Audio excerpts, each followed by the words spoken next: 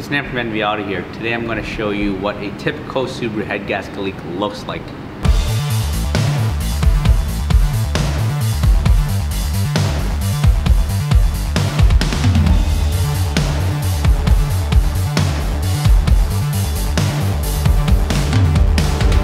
So here we have a Subaru 2.5 liter single overhead cam, and usually people associate head gasket leaks with oil and coolant mixing in the system. But usually on a single cam, that's not how it looks. There's usually an external leak, and we'll show you here what it looks like.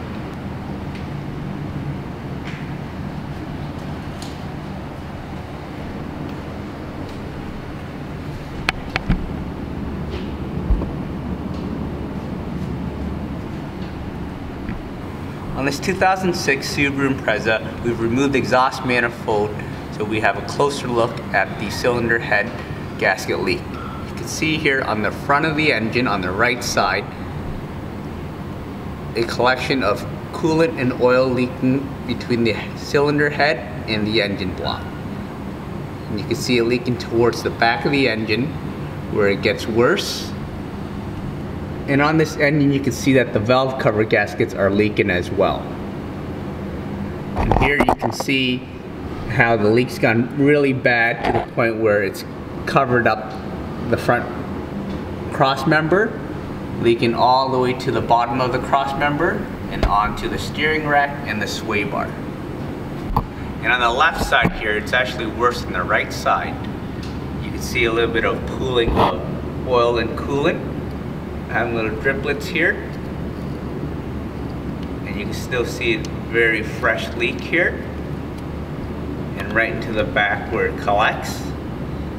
On this side we also have a valve cover gasket leak as well, and you can see how bad the leak is, causing it to kind of gunk up on the cross member.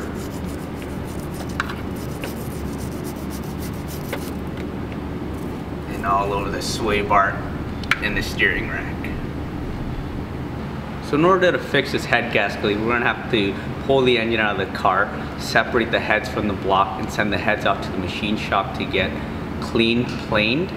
And also the block, we're going to have to check to make sure there's no warpage or any cracks on the block surface, and then clean that up before we mate the head to the block.